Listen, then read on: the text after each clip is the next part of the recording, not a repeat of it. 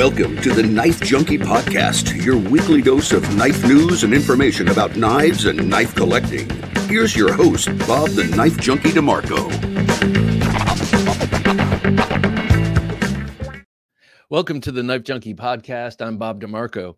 On this edition of the show, I'm speaking with Zac of Wingard Wearables. Zac has pioneered the concept of the EDC tomahawk. I'm not talking folding novelty tomahawks or hand axe approximations at tomahawks, but true wearable, concealable, battle-ready tomahawks. His fascination with weaponry and the history of the northeastern Native American tribes and his appreciation for the tomahawk as a weapon and EDC tool led to the wearable Backripper, Empress, and Stingray tomahawks, which I have arrayed in front of me, as well as other picks and implements for utility and defense. He's created a fascinating niche for himself in the knife world and has achieved something very modern using old world materials and techniques. And we're going to see what he's got cooking next. But first, be sure to like, comment, subscribe, hit the notification bell, and download this to your favorite podcast app so you can listen while you're on the go. And as always, if you're interested in helping support the show, you can do so on Patreon. The quickest way to do that is to head over to TheKnifeJunkie.com/Patreon or simply zap the QR code. That's TheKnifeJunkie.com/Patreon. Visit The Knife Junkie at TheKnifeJunkie.com to catch all of our podcast episodes, videos, photos, and more. Zac, welcome to the Knife Junkie podcast. It's great to have you back. Oh, thank you for having me back. It's always going to be wonderful. So up front, I was talking about how you do something very modern with old world materials and concepts. And what I'm talking about is the modern part being the EDC part, being the wearable part, that you make these full-size tools and weapons to be wearable. Tell me about how that came about and how the Backripper was first born. Yeah, so back in 2007, I first attempted to carry a tomahawk. And this was a Vietnam-style tomahawk. It was made at the time by a company that's out of business, American Tomahawk Company. And the head was about that long. It was like almost 9 inches from the front blade to the end of the spike.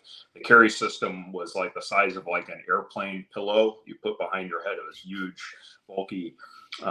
So I knew, like, fundamentally, you know, a tomahawk, maximum reach, maximum lethality. That's the only edged weapon you're going to get where, you know, one strike impact to the head is going to incapacitate somebody or hit them in the forearm, that sort of thing. It's different than a knife. You know, it's got a lot more power behind it. So I tried carrying that tomahawk in 2007. And, you know, I even got this underarm carry system made, and it was really uncomfortable. Like, I was fatter back then, and I had to wear a wife beater to protect the skin from my the shoulder harness. It was like nylon webbing and stuff. And you'd grab the tomahawk and pull it downward, and it made this, the kydex made this loud noise, you know, but it was awesome. It felt awesome doing it psychologically, even though this tomahawk was really big and kind of, it was sluggish. It weighed about a pound. And then one day, you know, as awesome as it felt drawing it, one day it didn't feel awesome. It felt funny. You know, I drew it out and I was like, huh. And I looked down and the beard of the tomahawk had raked through my love handle. And I noticed this like expanding red spot on my wife beater I was wearing to protect my skin. And I was like, huh, this EDC tomahawk thing, what's out there really isn't ready for it. And so years later, 2016, I moved up to an area where it's very difficult to carry handguns legally. Like states, I lived at a border where, you know, states didn't have reciprocity with each other. And, you know, you look on the laws on the books, lots of laws prohibiting knives and handguns. Not really many laws at the time. Only Texas prohibited tomahawk carry, and they've since lifted that ban. So, you know, I wanted to figure it out again. And I started modifying cold steel tomahawks and that sort of thing, getting them lighter and more capable to match the historic weights. You know, I reached out to Jack Vargo, who wrote the book on spike tomahawks, and he mentored me and showed me how light and compact these things were and how they were actually made, as opposed to, you know, how modern manufacturers make them. And so from those lessons, eventually we homed in on the Backripper Tomahawk.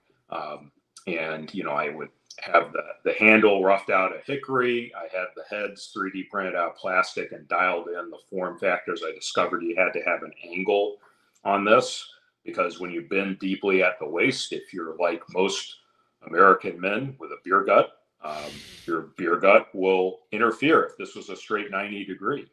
So little things like that. Also, having the curve of the spike conform to one side of the body so you could sit in a butt cupping car seat comfortably. Little subtle things like that were discovered just in 3D printing a piece of plastic and tweaking it. And then eventually we got these blacksmith hand forged out of tool steel and attached to a Pennsylvania hickory handle with hickory wedges. And, when we launched in 2018, that was our primary product. And because this is, we do such a long, thorough design process, we only come out with maybe 1 to 2 new designs, new products a year. So 2018 was the Backripper. 2019 was the Empress, which also featured that, offset spike to curve to your waistline. And then this was the most complicated tomahawk to get launched. The Stingray came out in late 2020. And you'll notice that spike is clearly straight, but it actually carries under your arm quite easily. Our carry systems are adaptable for clipping onto, think a flat stock paracord loop between the shoulders, that sort of thing. So those are the 3 tomahawks we came out with. And it just takes, years to iterate on these designs and test them. So that's how it got started. You were talking about this downward angle of the Backripper head, and I always assumed, and we've talked about this. This is our 3rd time talking about this formally, and I didn't realize that this was for the beer gut leaning down, because that angle actually is very efficient on a chop. It follows the arc of your arm, so it really digs in, sort of like the axe version of a recurve on a knife. Yeah, and it also, if you choke up like this in the hand, you can use it as a box cutter type thing. You can even put a second hand on this, like if you're cutting through, think 1/2 inch thick compressed fiber board, like those take forever with a box cutter. Right. You can get both hands on and kind of pre-score on that projecting corner. Now, one of the other things we discovered, and I won't claim I was clever enough to design it for this. I mean, it was canted to accommodate the American beer gut. But when this buries into, fabric and flesh, one of the things that's a common problem with axe-style tomahawks, especially if they're very bearded, is they get hung up. So when you do a chop and then you try to cycle back, if you were to, do it like a choo-choo train, doing sort of a circle type motion, you chop in, you bury, and you go like this, it's going to get hung up. But if you chop in, you use that as a ramp, you just do that, like when you extract the Backripper. So when it's buried in, you use that downward cant as sort of to ramp out, and it really just pops clean out, no extraction problems. But it's all about technique. You got to master the techniques. Sure. But yeah. Well, part of that technique is actually carrying it and getting used to carrying it. I find the Empress for me easier to carry. This is my bedside tomahawk, by the way. I have a number of bedside implements, and for the tomahawk angle, this is this is what this because also I figure if someone's on top of me choking me in my sleep, I can grab this and use this very well without having to swing it. There's a lot of nasty ways to do that. But what I really want to do is congratulate you on your latest project here. You've been working on something that you've been talking about for a while, and now it is finally hit the ground, and I'm really excited. As a matter of fact, right before we started rolling, I got an automated email saying mine had shipped, and I'm very excited about this.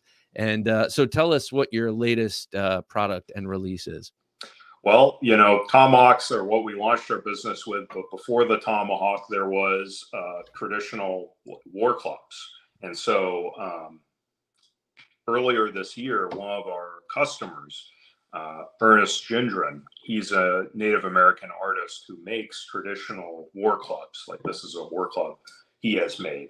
And he makes ball-headed war clubs too. And he owned a Backripper. And he said, Zac, I think you ought to come out with an everyday carry war club. And by the way, here's a prototype I made. We get like good idea fairy type stuff all the time from people, and they're usually terrible ideas. And I'm polite and I'm like, oh, thank you. We'll think about it, you know. But I've been wanting to EDC a war club for a long time. I even did one of our earliest YouTube videos was about war clubs, where I said, as awesome as they aren't practical for carry.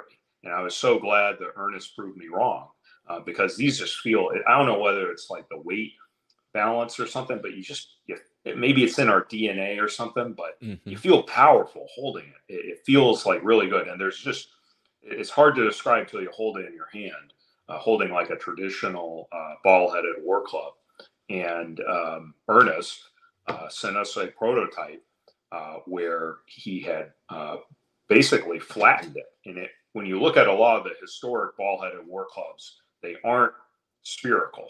They're spheroid. They aren't pure circles. So if you can see here, this is kind of got some flats on the side.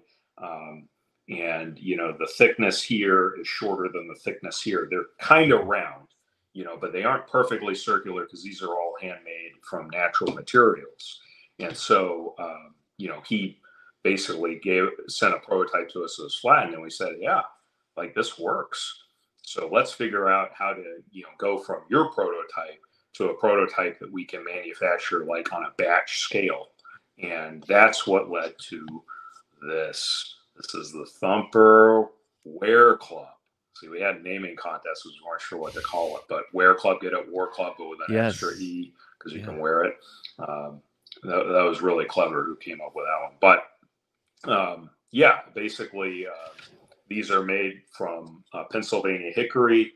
They're nested in a board like this and CNC'd to near net shape. But then when you have like, you know, CNC'd wood, there's like rough machining marks. Some parts are like way too rough. Some parts are way too smooth, you know, and a war club should have, you know, a textured grip. And so I, you know, hand scrape and rasp these so you got that texture. And then I soak them in boiled linseed oil. Take them out, torch them slowly because you don't want to heat up the wood too quickly, but it's charred. That's kind of called like a shosugi bond type finish, like a Japanese style of wood finishing, waterproofing wood. And then we set this steel 4140 3/8 pin. It's a dowel pin. It's a steel rod deeply into the ball section. And that steel rod is also ground so that it comes to, let me find that, a sharp right angle. Because like when you actually get, you know, round stock, like pins and stuff, they usually have like little fillets and chamfers on the corners. Because, you know, their purpose is like load bearing, not impact. Right. But for this, you know, Ernest knows way more about war clubs than I ever did. And, you know, he showed me on his prototype that the point of the studs or projecting spikes that you see on some of these war clubs is to just bite into a target and fully transmit impact momentum.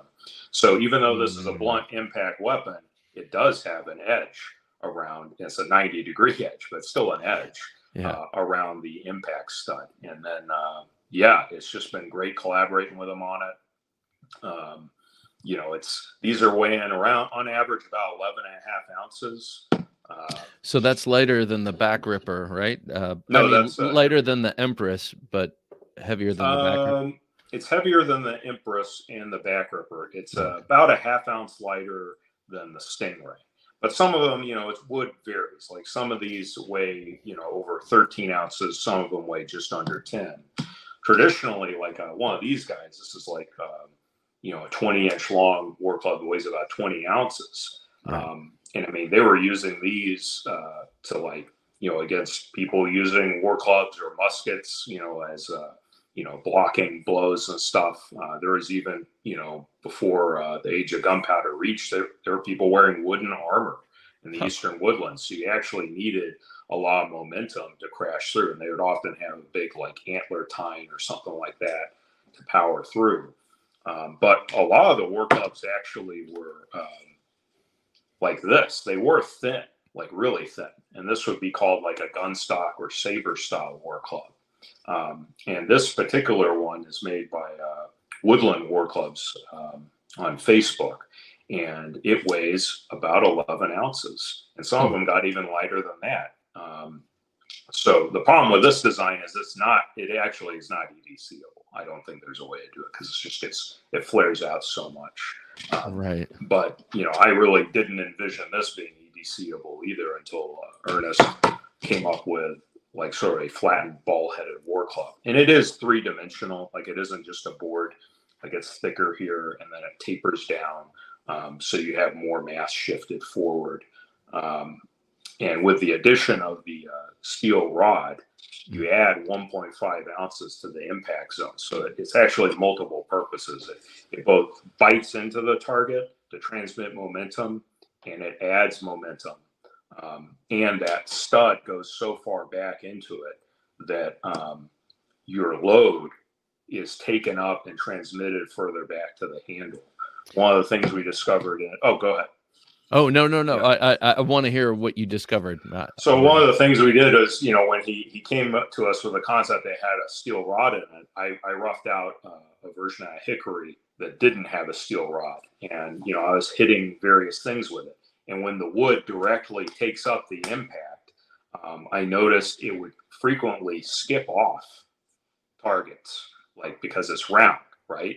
And it would sometimes, because of the direct impact, there would be like checking, like you would get in the ball section little bits of sort of crack propagation. It was never enough to break it, but it was like, that's kind of unsightly. And so when we added the steel pin, which is what Ernest wanted originally, and we lengthened it, that took the brunt of the impact and transmitted the load further back. And so that it's like one simple piece, a steel rod. It's doing all these things in the design. It's pretty amazing. So he did a really good job, coming up with that concept. I always presumed that the spike on the ball or whatever that was coming out of the ball, I was always thinking of it for its power to puncture and wound in that way. But really what it is, it's like the knurling on the face of a warhammer from the medieval times. So it wouldn't skip off the helmet. It would dig into the helmet and transfer all that power. Exactly. And so that's why I kind of was dismissive, because I was thinking the exact same way. Like I would see war clubs that would have like hand forged spikes coming out a couple inches or antler tines. I was like, a spike wound isn't that great, right? It's a tiny little puncture wound. And what I really didn't understand at the time is there's so many examples of historic war clubs that had this little nubbin of iron coming out. And I was like, well, what's the point of that? That's barely penetrating like a half inch. Well, it's because when you hit someone in the head, it's just biting in and their brain is getting shaken up and they drop. Now, a lot of them didn't have spikes on them like this design. And these do skip off more, but they're heavier too. And so, even if you don't get full momentum transfer, it's pretty bad news. And a lot of the designs did have this on them too, where you have, if you do skip off or miss, you can then swing around, catch it, and then drive that chisel tip point into the opponent's torso. And so Ernest had that feature in this as well, which we included. So, you can two-handed strike, that sort of thing. So yeah, we're going to see how these go. So, launch first batch and they're moving. How do you find it carries? It carries well. Now it is bulkier because you got this, big disc here. This is about 2 5/8. It's a lot more mass above your belt line than our tomahawks. So you do need a covering garment on. So think like, jacket or an overshirt. But it is not as bulky as, say, a handgun. Like a handgun grip is huge compared to this in volume and how far it projects. And when this is slid in the pants, you can manipulate it. You can have this facing forward or backward. but it's quite comfortable. But it is 18 inches long. So, you know, if you are, say you're under 5'8" in height, then the tip of it is going to be running closer to your knee joint when it's worn along your body. So we do, you know, if these wear club concepts, you know, if the Thumper sells well, we do intend to investigate other designs that are different materials and also different sizes. So we definitely want to come out with like a 15-incher, that sort of thing. You know, just to explore the design space, because I mean, you see what we've done with tomahawks in diversity of design, and war clubs are the same way, but it's kind of a crazy idea, right? I didn't think it was possible to make it technically until the prototype was in hand. And now, you know, it's sort of the question of like, okay, how much of a market appetite is there for a wearable war club? I think there must be, because batons, telescoping batons, and saps are a thing. And this has a lot more capability, right? It's got a lot more momentum. You have some hooking capability too. And you've got the pommel, two-handed blocks. Those are very difficult to do with a baton, especially those aluminum telescoping batons. Right. And those just aren't possible at all with a sap. So something you were just sort of hinting at was different sizes, well, different designs, different materials. I want to talk about that in a second. But you were basically alluding to the fact that the Empress and the Backripper come in this size, which is 16 inches, I think. And then they come in the shorter Molly compatible size, so that you can about 13 inches. Slip that in a Molly rig. That Molly rig one has similar to the Thumper, kind of a chisel pommel that you can use. That's helpful for slipping it under the loops of a Molly system, no doubt, but also could be nice. That would hurt big time. But if you hit the forehead, it's gonna be bad. But I mean, this is actually penetrative. Like, you know, if you take a hard piece of hickory chisel edge and slam that into, you know, skin and meat, I mean, it's a hole the size of your thumb. So it is quite a bit more potent due to the size, you know, to really get that leverage in there. But we are going to make more compact ones. Hopefully, you know, if this becomes a successful, feasible product, you know, we hope to come out with more, because this just is wild what you could do. I mean, this is just a steel rod. Imagine if it was tungsten heavy alloy rod. Imagine if it wasn't a rod at all. You know, if you had metal elsewhere along the design, you know, for even more momentum. I just think that it's such a diverse, wide open design space, but you got to start somewhere. And usually if you come up with a new product no one's done before, you know, keep it simpler, you know? And so this being, you know, just all hit one piece of hickory, and then you know, a secure, deeply inserted steel rod. That's about as simple of a wear club concept as one could have. And we're going to see how it goes. You know, just looking at you holding that up, I showed my mother this, the Empress. This was before I got the other ones, and she thought it was so beautiful. She thought it was just a beautiful thing to look at, a work of art. And she thought it looked like a goat, and I was like, yeah, it's pretty nasty goat. But you holding that up, it's also it's just a very beautiful sculptural kind of piece. Of course, it's got a function. You know, just in following you on Instagram and watching you go through the process of your research and development, especially heavy on the Stingray, because there were a lot of issues in making something throwable like that. But when it comes to the Thumper, you've done a lot of finish work like you do on all of the handles and hafts and such.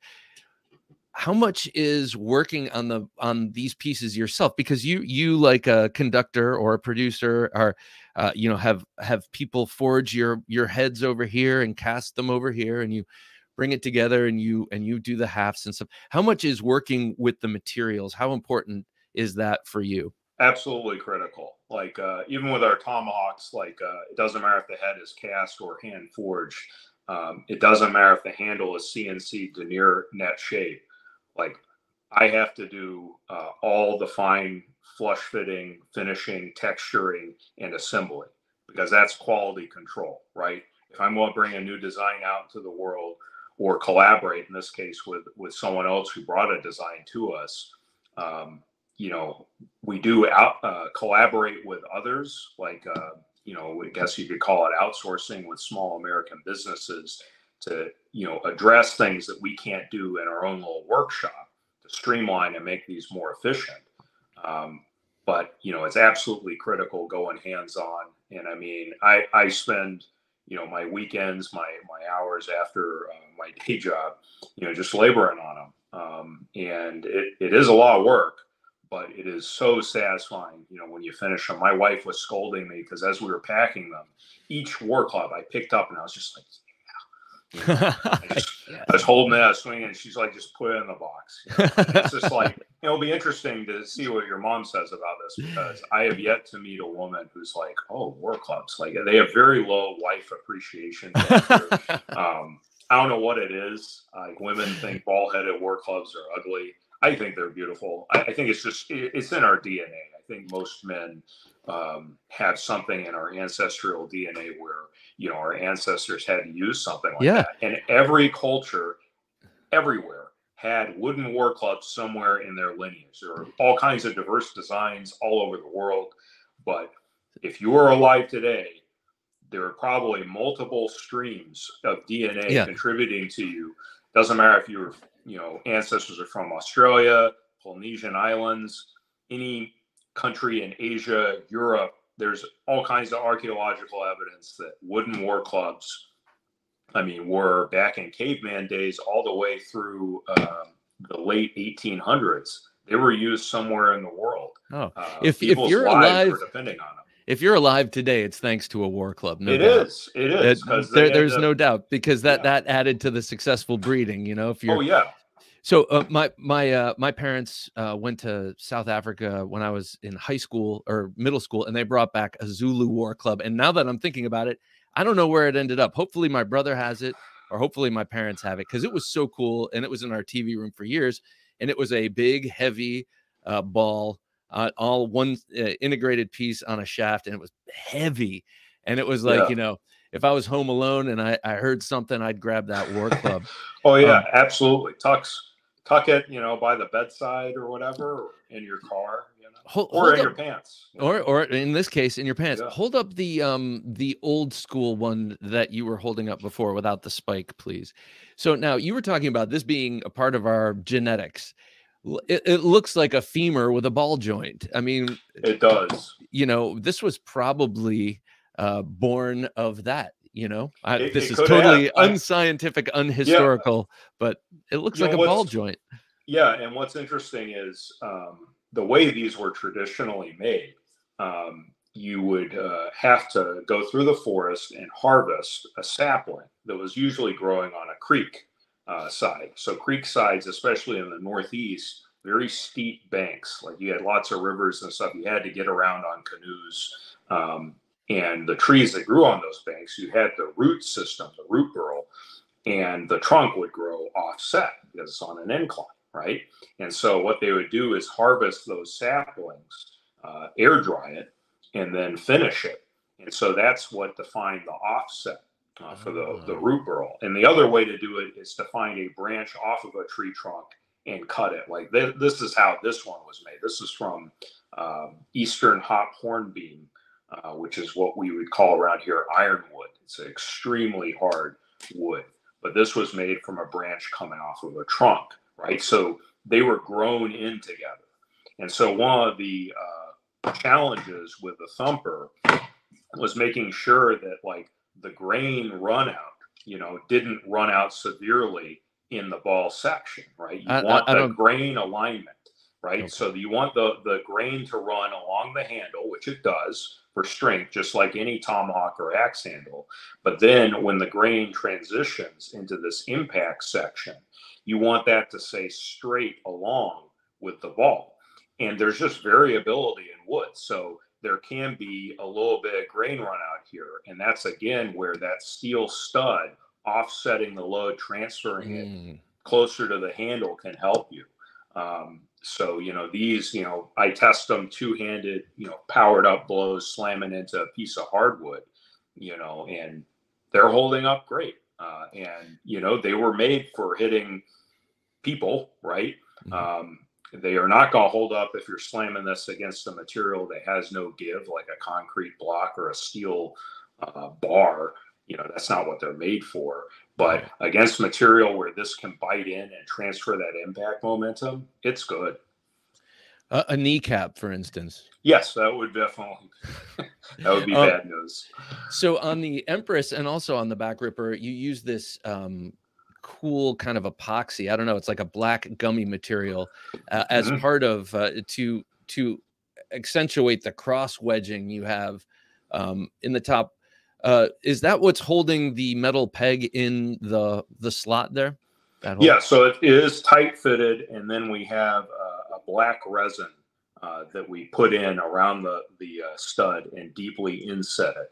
And so it's about 2 3/8 of steel inside with a tight fit to the wood plus that strong resin. And so, you know, this isn't going to bury deeply into any material anyway. Right. You know, it's projecting about a 1/2 inch, but you've got way more engagement of the rod strongly bonded to the war club for extraction. So the reason we use the resin actually with the Stingrays and the Empresses isn't for adhesion at all. It's to fill in that gap and prevent any gap between the bottom of the cheeks and the handle for moisture and stuff to get through. Like the wedges are what hold the head firm. These act as sort of a gap filler. But for the war clubs, you know, it's not just a gap filler. It is helping secure the stud. And traditionally, when they had like antler tines or pieces of iron, you know, pine pitch and other natural glues would be used. And really, if you guys get interested in buying a traditional war club made in a traditional manner, the wood checks like crazy, especially on a root burl. Like there are all sorts of cracks and stuff in this. And makers fill this with resin and it holds up. So people like kind of underestimate the strength of wood. Like they think, oh, if there's a crack running through the wood, that means it's going to break. And it's like, no, you know, wood is an amazing material. You know, you can backfill wood with adhesive and cure it clamped under pressure, and it'll be even stronger than it was before. So anyway. Well, you're talking that's what this is about. So you're talking about right now we're talking about a root burl and a spherical or approximating spherical thing, but we also have war clubs all over the place in the Philippines, in Fiji, in South America that are more paddle shaped, where you're getting hit with a very slender portion of that. Kind of like the saber style war club. Yeah. And those are made from boards, basically. They would have to make a board off of a tree trunk. And, you know, this one around 11 ounces is similar. Ours are averaging around 11.5 ounces. It is very similar. And so these are actually a more prolific and popular style of war club than the ball-headed sections. Like you don't really see the ball-headed style war clubs much beyond the Northeast woodlands. And then as some of those tribes got pushed out in intertribal warfare into the plains, they continued with that. But these saber style war clubs were everywhere, all over the United States, or what eventually became the United States. So the Southeast, the Northeast, on the plains, gun stock saber style was the most prolific. Were they really actually made from gun stocks? Or no, was it okay? That's just something that collectors call it, and there's different theories on like the real angular ones, like oh, they designed them to look like gun stocks, and I don't know about that. I mean, there's way before guns came to the New World, like when you know the early Spanish interactions, like with the natives when the Spaniards were armed with crossbows and stuff, they had this style of war club, right? It looked basically, they described them like a wooden cutlass or a wooden falchion sword. And so, you know, maybe different angular versions were made that kind of looked like a gun. And collectors these days call those gun stock style war clubs. But I'm not sure there's strong evidence to say that they designed them from gun stocks. Got you. Got you. I always, when I was a kid, when I first learned of those, I made the assumption that they were salvaged gun stocks that were turned into like fancy clubs. Now, on those, you'll frequently see a sort of double-edged dagger-like blade. Yep. That seems to be a lot more about the cutting, the puncturing, the slashing. Yeah, definitely. And that's what's just so amazing to me. It's just like in one continent, North America, the diversity of war club designs by itself is just amazing. Like I could spend the rest of my life once a year coming out with a different design iteration just off of that, and never run out of designs. But you look across the world, and it's just, there's so many. You're talking about those Polynesian war clubs. Some of those are incredible. They had like throwing war clubs, like the missile clubs. You know, I've seen those in like museums and stuff, and you know, just all kinds of different interpretations of how to make natural material in your environment useful to you to protect your family and your property, that sort of thing. Yeah, yeah. Cold Steel did a version of that throwing missile. It was about a 14-inch bullet-shaped thing that you just the torpedo. I remember. Yeah. It might stick or it might just knock you out. You know, it's like it's just a big bar of metal. What was I gonna mention?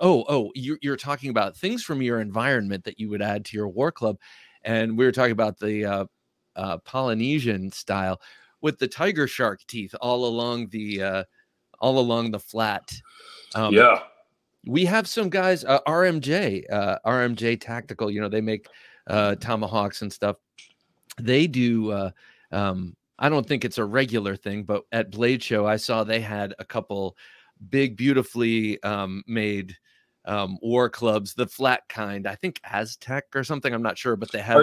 Yeah, JB Knife and Tool did something like that too. They did too. Yeah. Oh man, I love their stuff too. Yeah, not wearable, but you wouldn't want to, like, if you were a burglar and someone found you in their house and they had that would be bad news. Yeah, those things are pretty intimidating.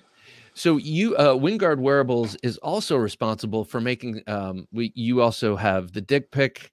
You have the quill. Yep. And other implements of chaos or utility, we should say, because they are both. And then you just came out with the smaller dick pic. That's the cool. micro dick pic. Yeah. I'll show that one, but yeah. And we're next year we plan to come out with the Dick Pic Magnum. Okay. That is going to be like based on replicating the lethality of a full-up sized medieval dagger. But you know, with the dick pics, you know, you got the hammer face, the pry bar.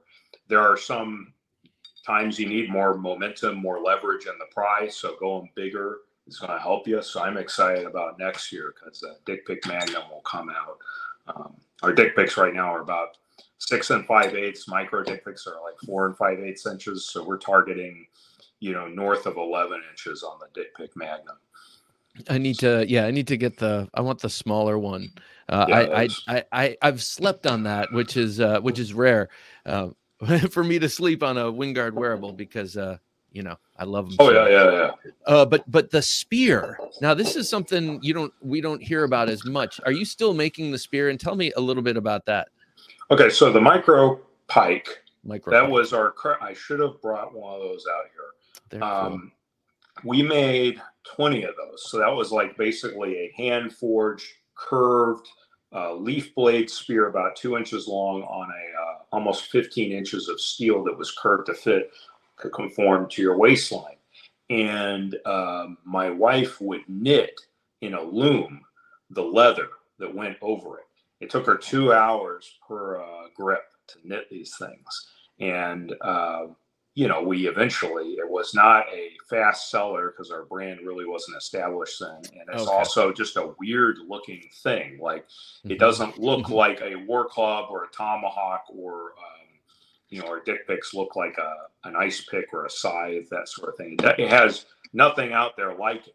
And so I do think we are going to bring that back. We've temporarily discontinued it. I want to rethink the micro pike get some more utility capability in there and bring it back with our brand's grown since then.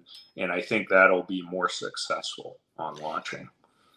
So micro pike Gen 2, that's what we call it. We'll be waiting for it, because I like, one thing that I've always been drawn to about your work is how you take, well, I mentioned it up front, you modernize the concept of the carry of something like this, but it's not in all of these modern materials. It's still assembled in these old world materials and old world ways. And there's something about that. It reminds me a little bit of Winkler knives. I was talking to Daniel Winkler on this show, and kind of marveling about how Navy SEALs, who have access to the most high-tech gear out there, period, gravitate towards these revolutionary era inspired knife designs in wood, and leather. I love that.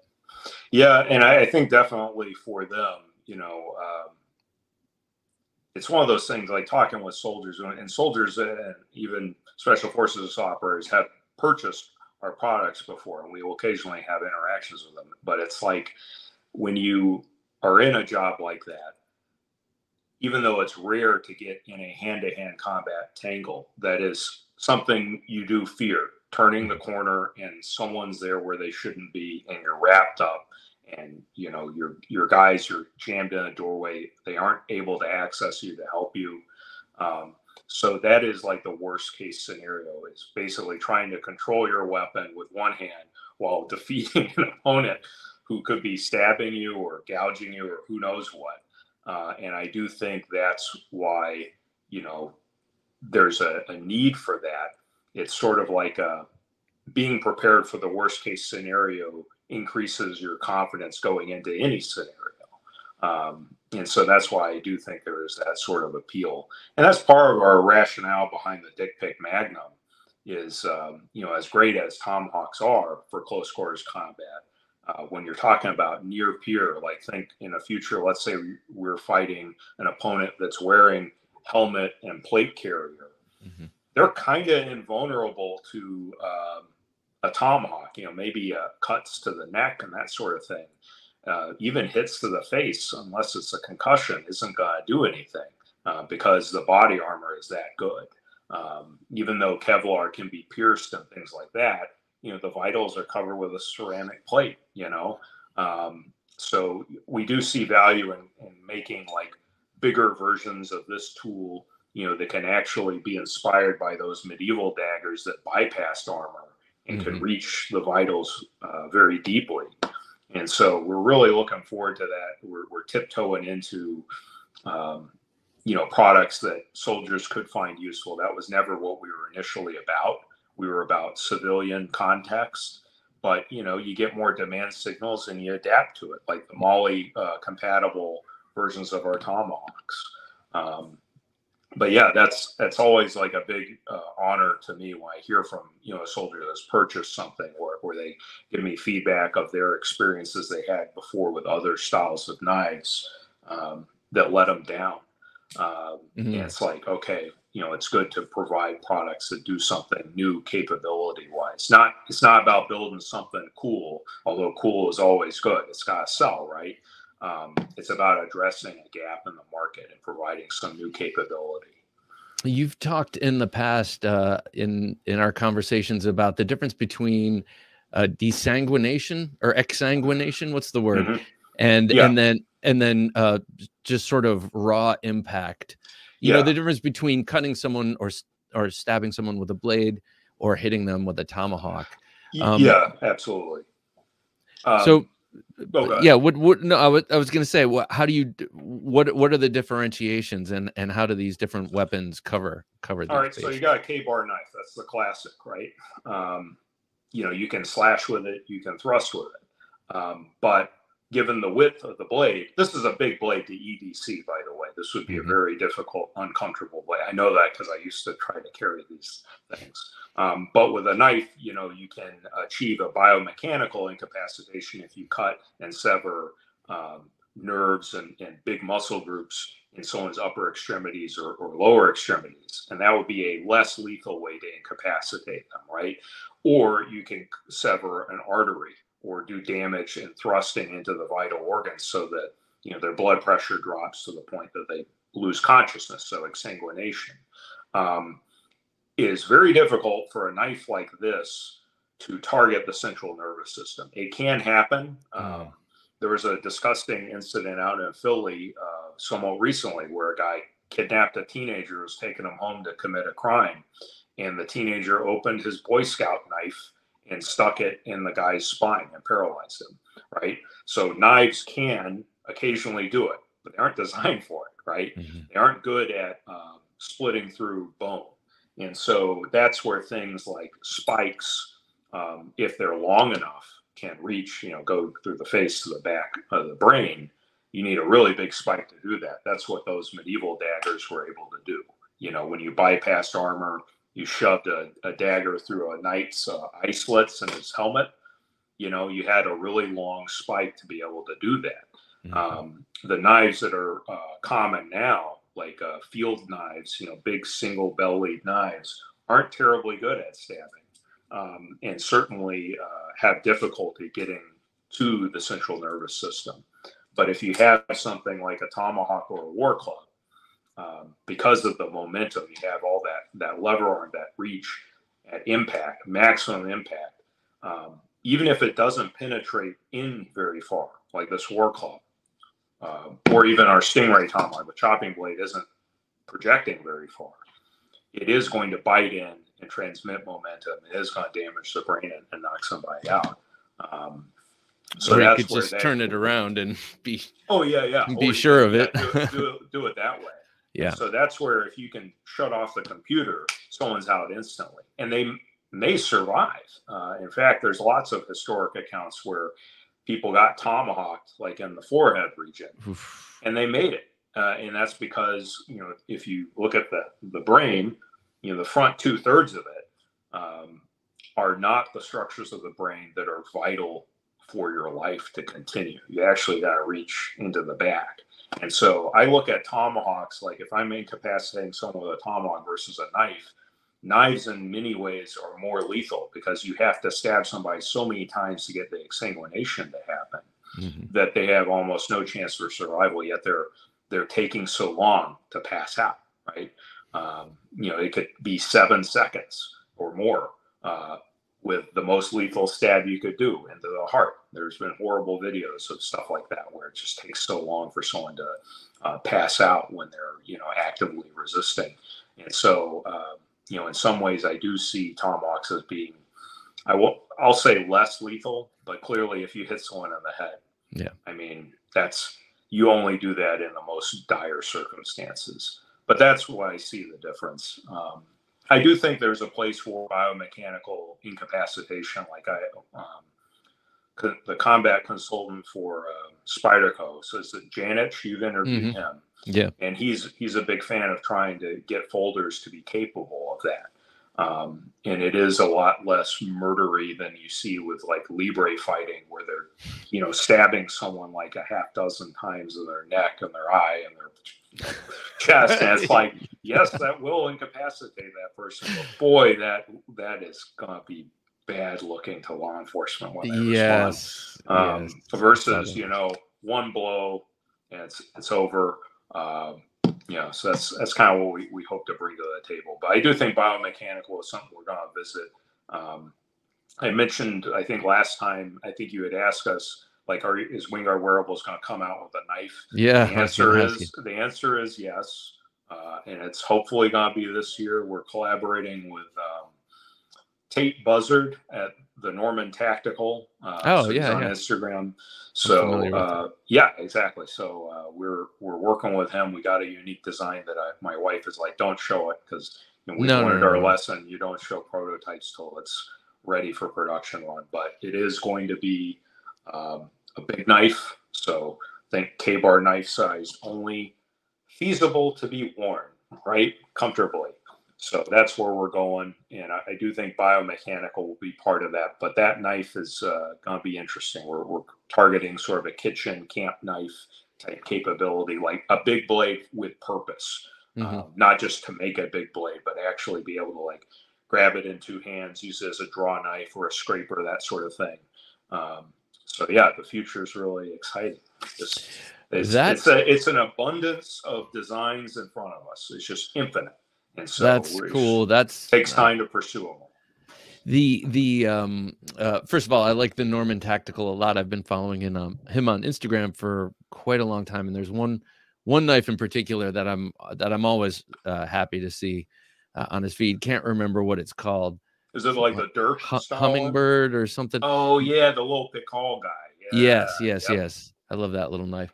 But also just that there is a lot of potential, especially when you look at blades of, and I know you're not married to the Eastern woodlands, period and all of that, but there are a lot of great historical knives to look back upon when coming up with this. So like you said, like you could just keep going with designs and take cues from different great historical knives. Of course, I'm thinking of Bowies. I love Bowies, and that's a huge Bowie phase right now. I can't stop talking about them.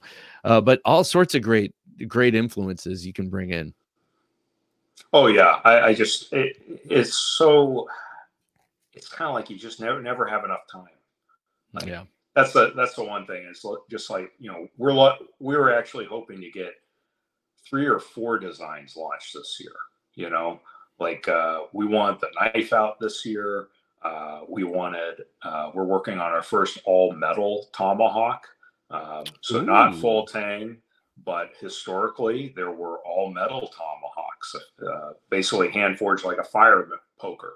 No handle scales on it, and we have a real exciting design for that. But it's just like everything good takes so long. It's like, and especially when you have to outsource aspects of the design.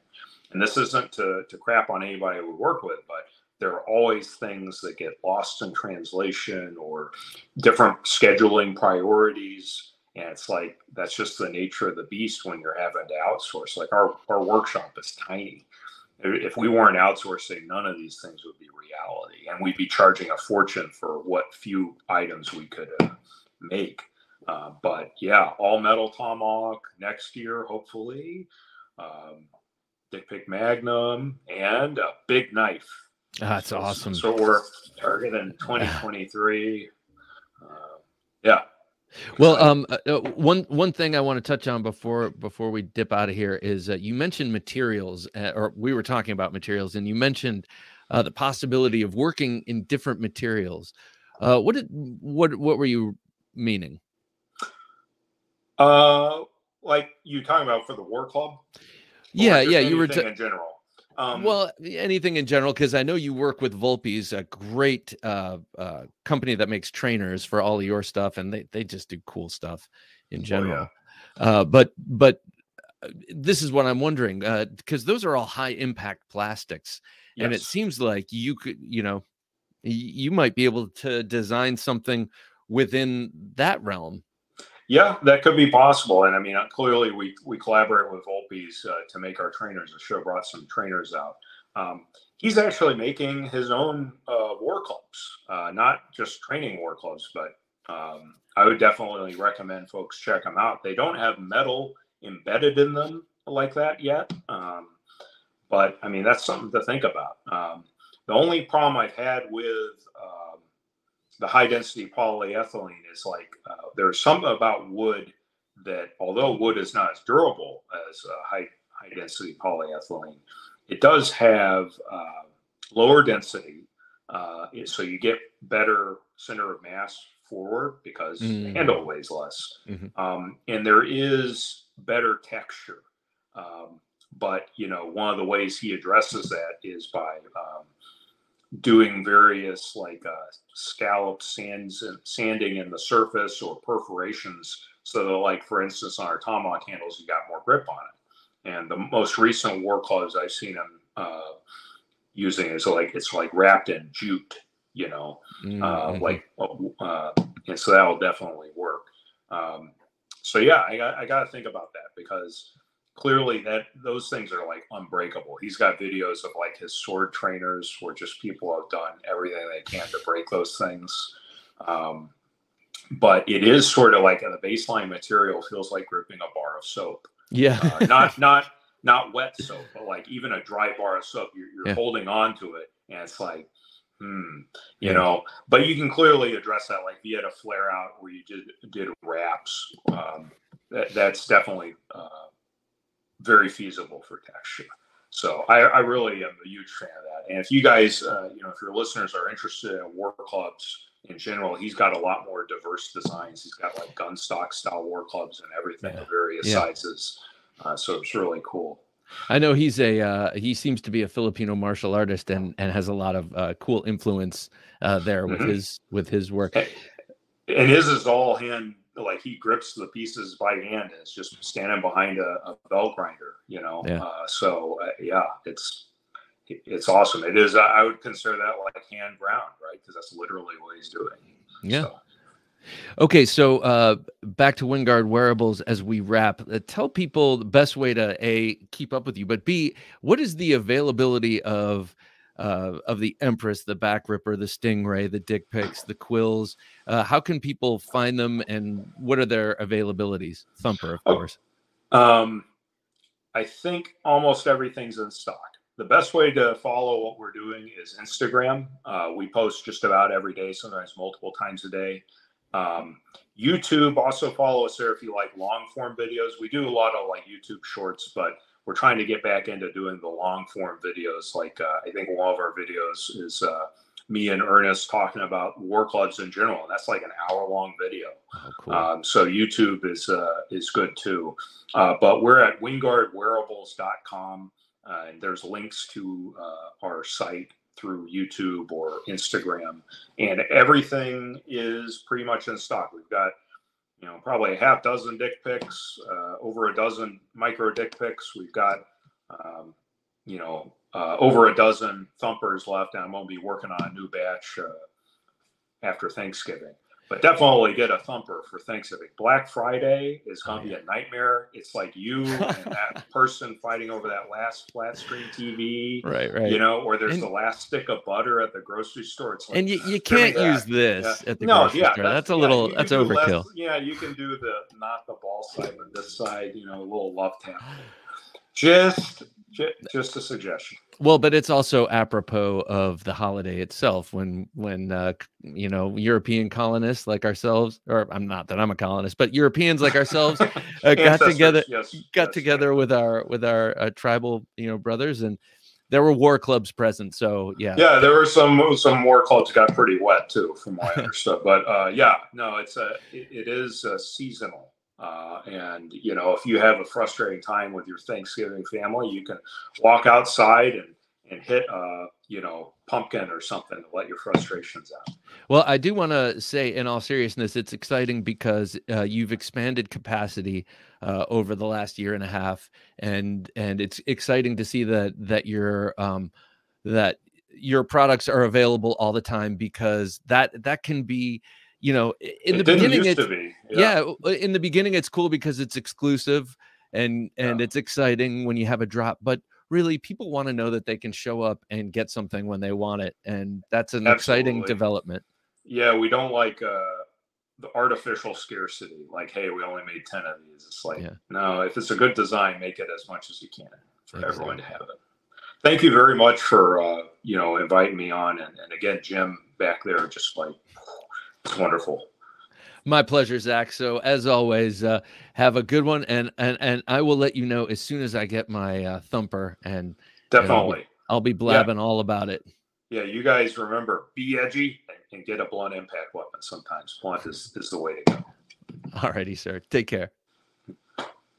The Get Upside app is your way to get cash back on your gas purchases. Get Upside is an app you put on your smartphone, and whenever you need to get gas, search your area for savings, claim your discount, fill up your tank, and then take a picture of the receipt with your phone. And that's it. You've just got cash back. Visit TheKnifeJunkie.com/save on gas to get the app and start saving. Again, that's TheKnifeJunkie.com/save on gas. Before we started talking, I was telling Zac, this is my bedside tomahawk, and it's been that for quite some time. This is the Empress. It's a spontoon. It is so cool. We didn't talk about it much, but like I mentioned before, go over to wingardwearables.com because stuff is now available, and it's cool. You can just go there and get it. You don't have to wait for a drop. These are handmade in America, and they're really, really cool and exciting. All right. So be sure to join us next week for another exciting interview. And I want to bid you all a wonderful, wonderful week. Until next time, for Jim working his magic behind the switcher, I'm Bob DeMarco saying, don't take dull for an answer. Thanks for listening to the Knife Junkie podcast. If you enjoyed the show, please rate and review at reviewthepodcast.com. For show notes for today's episode, additional resources, and to listen to past episodes, visit our website, TheKnifeJunkie.com. You can also watch our latest videos on YouTube at TheKnifeJunkie.com/YouTube. Check out some great knife photos on TheKnifeJunkie.com/Instagram, and join our Facebook group at TheKnifeJunkie.com/Facebook. And if you have a question or comment, email them to bob@TheKnifeJunkie.com or call our 24/7 listener line at 724-466-4487, and you may hear your comment or question answered on an upcoming episode of the Knife Junkie podcast.